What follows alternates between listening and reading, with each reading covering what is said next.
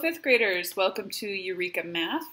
This is Module 1, Lesson 3, and our objective today is to use exponents to name place value units and explain patterns in the placement of the decimal point. Okay, so this is just more of the same. We're going to use exponents. Do you remember what I said about exponents? Okay, so if we have 110, there's 0 exponents there, it's 1, right? If I have 10 times 10,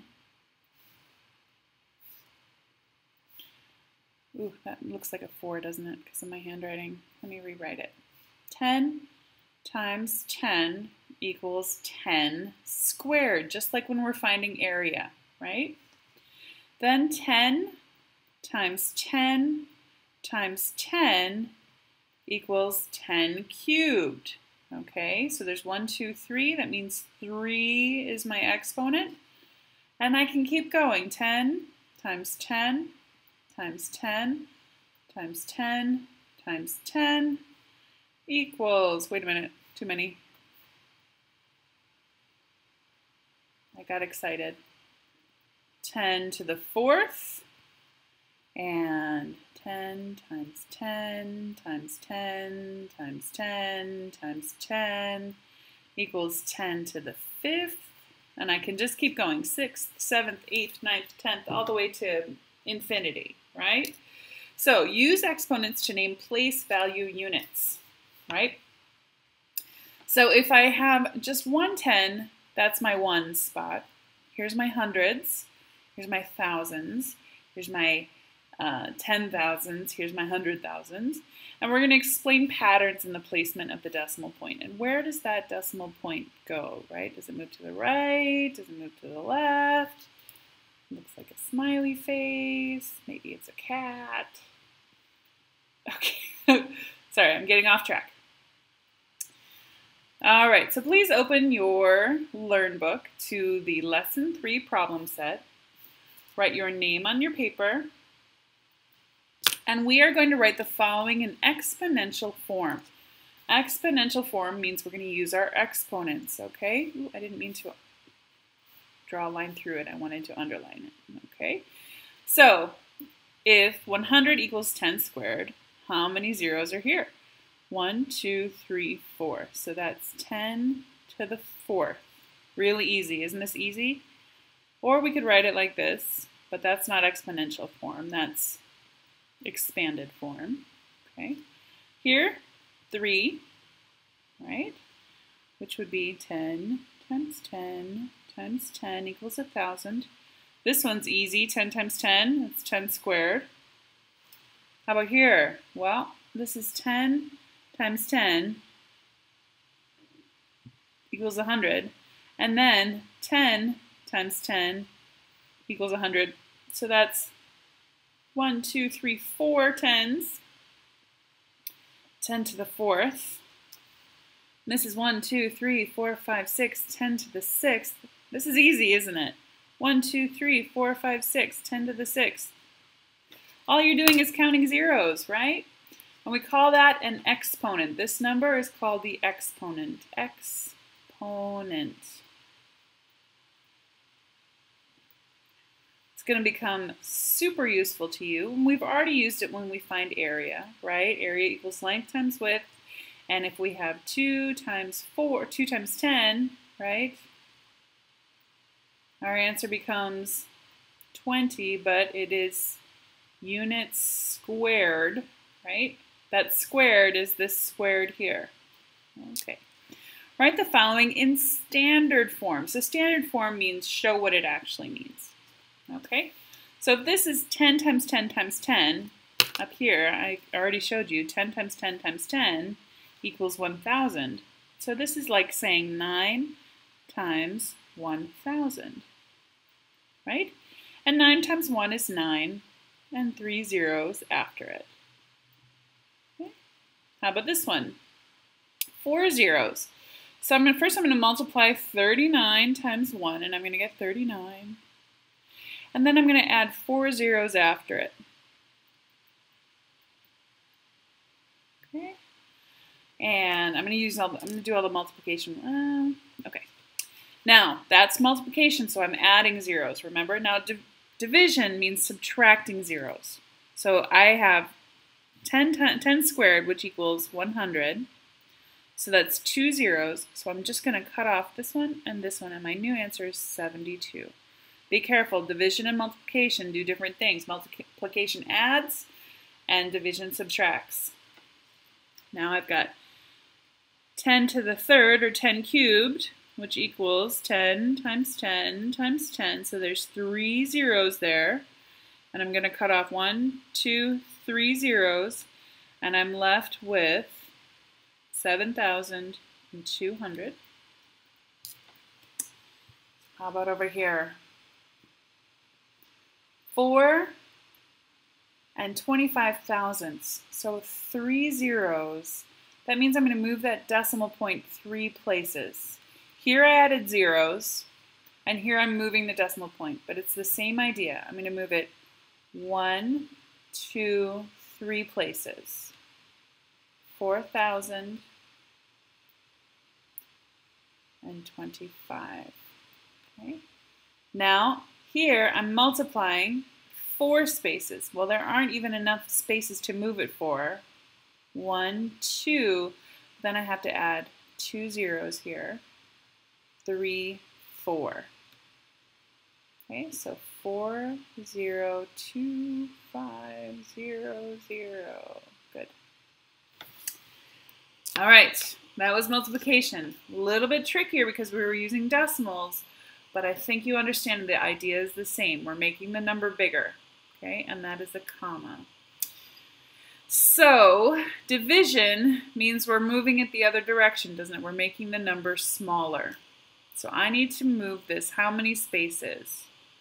2 spaces. So 1, 2.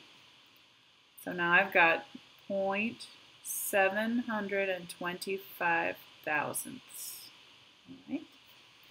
And here, 7 and 2 tenths.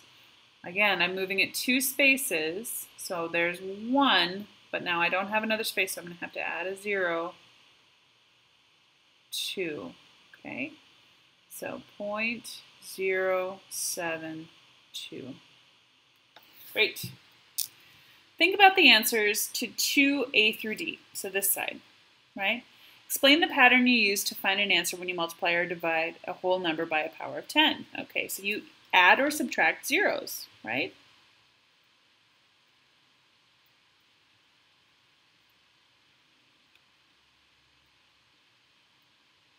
Think about the answers to E through H over here, right?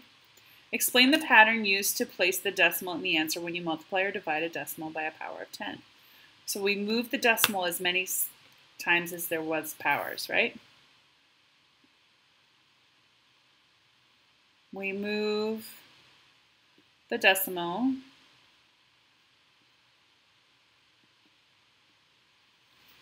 to the right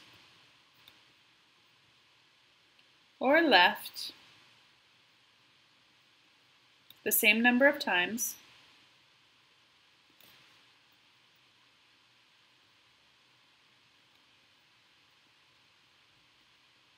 as the exponent.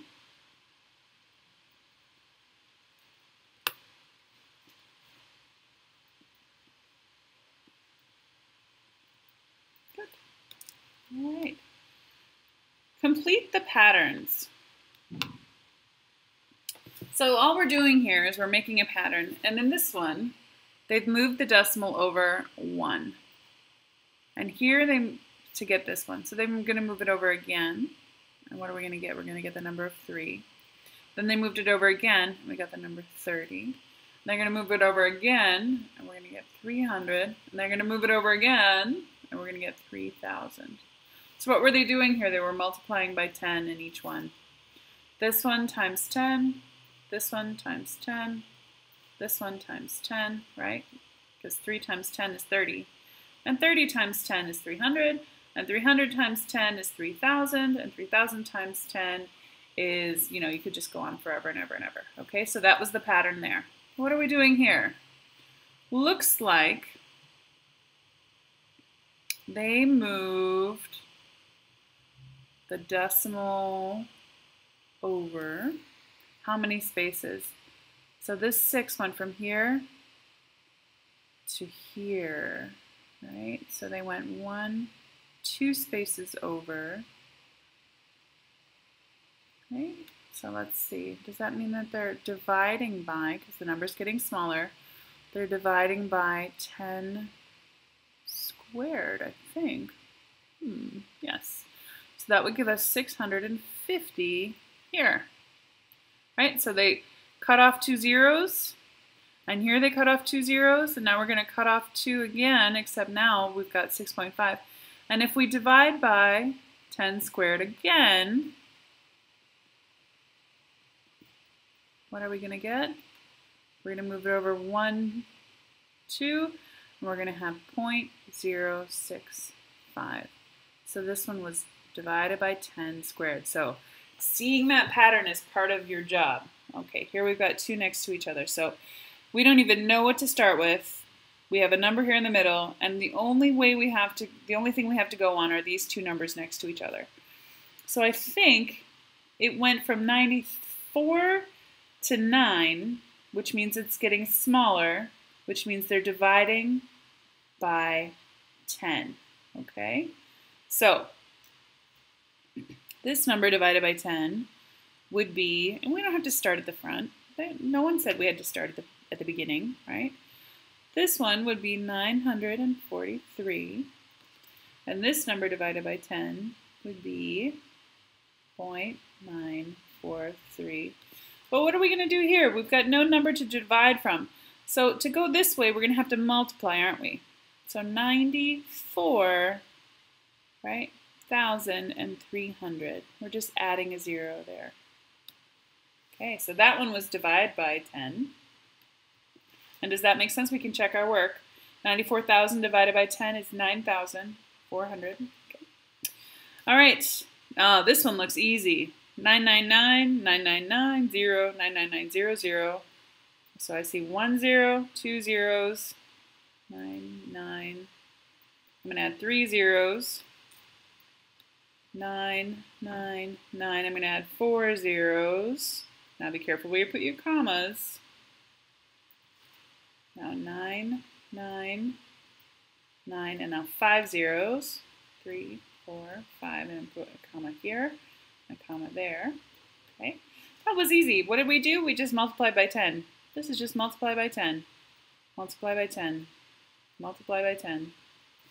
So what was our pattern? To multiply by 10. Okay. Now, what are we doing here? We're getting bigger, so we're multiplying. And 7.5 turns into 750. That means that decimal point went over 2 spaces. So let's multiply by 10 squared. Okay, 10 squared. So what did they do? They added 2 zeros on here. So now we can multiply by 10 squared here. We'll have 7, 5, and then the 3 original zeros, and we're going to add 2 more. So I'm going to put my comma here, and then I've got this number, and I'm going to multiply that by 10 squared, and that's going to be 7, 5, and I have my 1, 2, 3, 4, 5 originals, and I'm going to add 2 more, and that's a 0. Okay, my handwriting is getting worse as the day goes on. And what do I do here? Well, I'm going to have to move that decimal the other direction from this one and get 0.75. Okay? All right, and I can check my work. Times 10 squared. All right, my pattern here was times 10 squared. So the numbers that were multiplying got bigger, the numbers that were dividing got smaller, and depending by how far we moved them, some of them were multiplied by 10, some of them were divided by 10, some of them were multiplied by 10 squared, divided by 10 squared. Okay, they gave you lots of options there. F, explain how you found the known numbers in set B. Well, the unknown numbers. What did we do? We divided by 10 squared.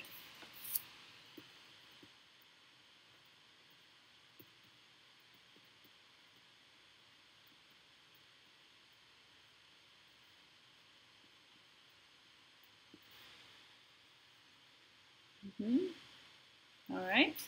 Explain how you found the numbers in set D. Well, that was easy. We multiplied by 10.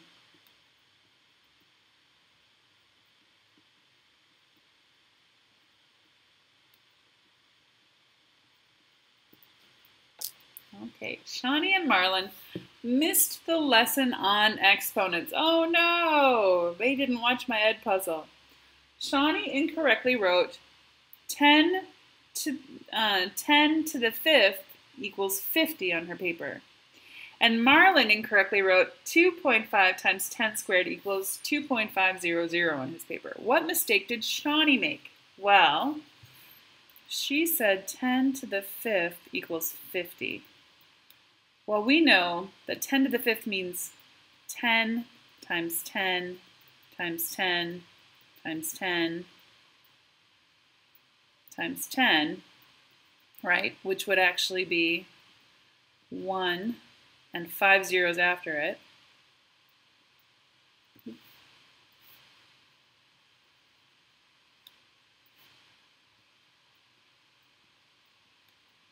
Right? The answer would be 100,000. And what she did is she multiplied, instead of that, she multiplied 10 times 5 and got 50, right? That's what she did. So she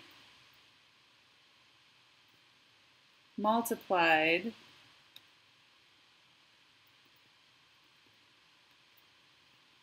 10 times 50 instead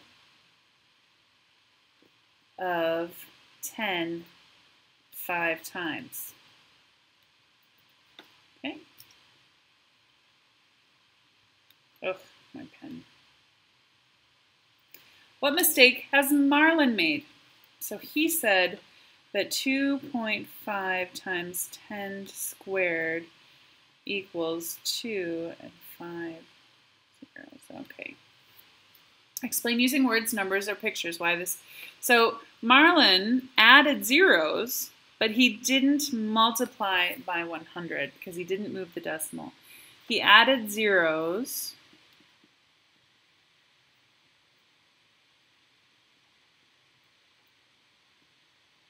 And he added the right number of zeros, but he didn't move that decimal without moving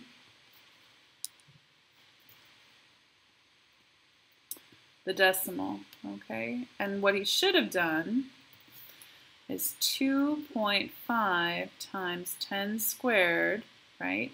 He should have moved the decimal point over 1, 2, and he should have gotten 2,500.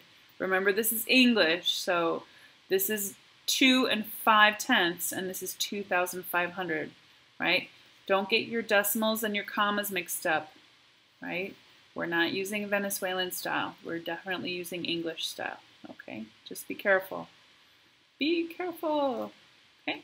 So that's what he should have done. He should have added 2 zeros and moved the decimal point over. So that decimal point, actually, sorry, is wrong. Ooh, I did it wrong too.